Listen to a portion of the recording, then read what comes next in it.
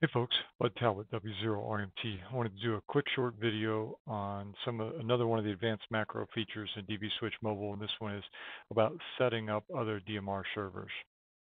And again, for full details on any of this, you should head over to the installation and setup document that's available at that URL. It'll give you all the details on everything I'm explaining in this video.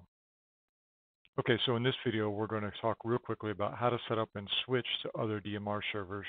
We're going to set that up on the server side and then go to the client side to make that switch. So in preparation, you need to have the DVS menu open in your SSH client and have the client app running on your mobile device so that you can do this. So let's head over real quickly to the SSH client where the DVS menu is running and talk about how to set this up. So if you look over here, what we're going to do is we're going to head down to menu item 02 under advanced configuration, and we're going to look for setting up additional DMR networks, menu 2.4. And once you're there, we can change the default DMR server, but what we're going to talk about first is configuring the DMR server. So hit enter on that. By default, Brandmeister is set up a DMR +1 and TGIF. I have set up another one called QRM, and I'll walk you through how to set that up now. So let's just click OK, and you'll see the details of the QRM network here. I've already set this up. So you need to know the name, you need to know the address of the server. In this case, it's qrm.kc3ol.net. You need to know the password and the port number. We're going to go through that setup procedure, acting like I'm setting this up for a new time, just so you can see what that's like. So it says, do you want to change the setup? I'll click yes. And here's where you would enter the name of that network. So I entered in QRM, and I'll hit OK. And then enter the IP or the DNS of the network. And for the QRM network, it's qrm.kc3ol.net. Enter that into this input. Enter in the password. Now, by default, this is usually PASSW0RD, unless, for example, on Brandmeister, you've got hotspot security enabled, then you're going, and you should have it enabled, then you should enter your password for accessing the network there, and the port number of the other network. In this case of QRM, it's 62031.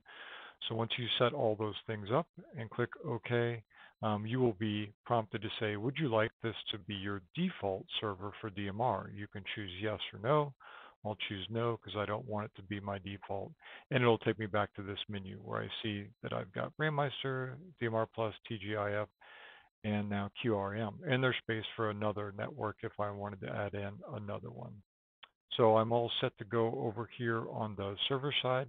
Now let's just go look at the client side and see how we connect to this other network. Okay, now that we've set up our other DMR networks on the server side, let's talk about how to switch to it over here on the client side. It's pretty easy to do. This depends on you having those advanced macros enabled that we talked about in the last video. Just long press on the star key. It'll bring up this same dialog we used before to set up our audio gain. And now we're going to click on DMR server selection. And you'll see now that the network we've added, QRM, is part of our server selection. So we just select that, and then you'll get a message at the bottom of the screen that says waiting for QRM, and then it will say wait, and it will tell you once it's connected to this new server, OK QRM, and then you're ready to go. So you can just dial up the talk group. Let's say we wanted to go to Tech Talk 31535.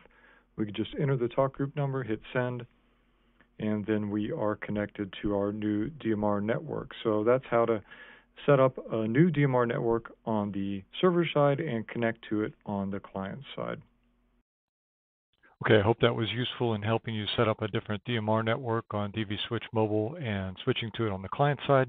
If you have any questions, again, refer to the full documentation and be sure to check out the groups.io group to get all of your other questions answered. Good luck and have fun.